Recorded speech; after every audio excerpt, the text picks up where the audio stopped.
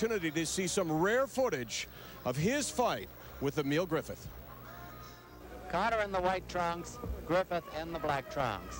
Griffith, the welterweight champion whose title is not at stake, facing probably the hardest hitter he has ever faced in Reuben Hurricane Carter.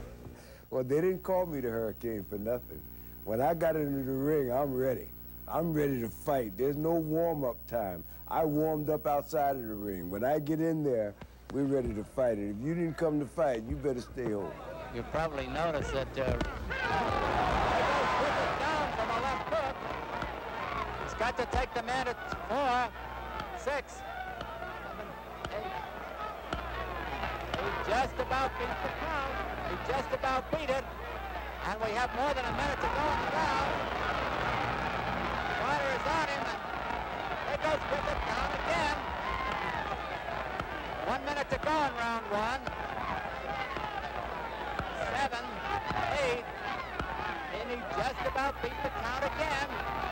And the referee is coming to the ball. It's a big victory. The victory for Reuben Hurricane Carter. Stops the bout, and the Griffith had been floored twice by solid left hooks.